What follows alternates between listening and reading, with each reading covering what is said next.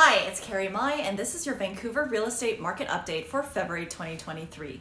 At the start of the year, only 1,624 homes sold in the MLS across Greater Vancouver, making it the 10th consecutive month of declining sales. Though it is normal for January to be quiet, this year's was the second slowest January since 2001. Economists mentioned that overall low inventory and high borrowing costs have really slowed down sales over 55% from last January. This past December, housing inventory was definitely very low, and January 2023 didn't get much better as the total number of homes listed for sale only increased by 1.3%. Curiously, newly listed homes for sale actually decreased 21% compared with January last year, though the total number of homes for sale jumped 32%. This indicates that homes are taking longer to sell and homes were simply being taken off the market during the holidays and being relisted again in the new year. The MLS benchmark price is $1,111,400 across all home types in Greater Vancouver. This is almost a 7% decrease from January 2022 and a negligible decrease from December. Homebuyer activity has picked up as we're seeing multiple offers and plenty of showings on certain home types in various neighborhoods across the region. The million-dollar question is, how far will prices drop and when will they start to rise again?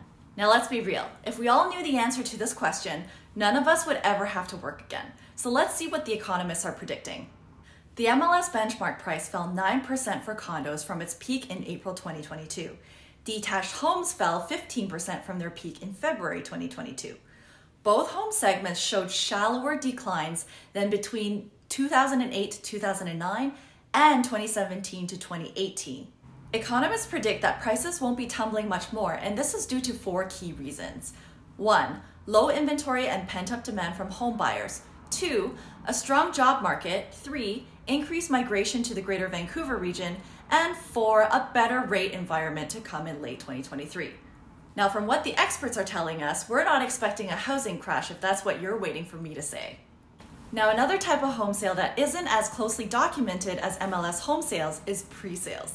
A pre-sale is when a developer sells a property to the buyer even before it is built or completed. Tracking pre-sale activity is a great gauge for buyer and developer sentiment.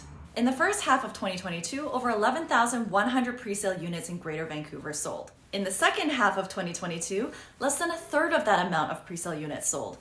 Last year overall, the number of presale units sold was 4% below the 10-year average amount.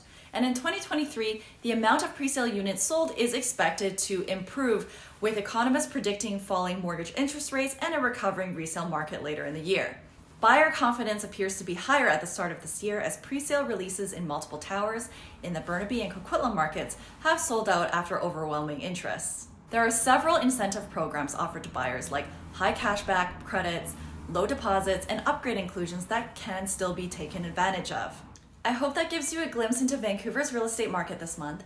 Feel free to DM me or leave a comment below if you have any questions about what you just heard. Thanks for tuning in.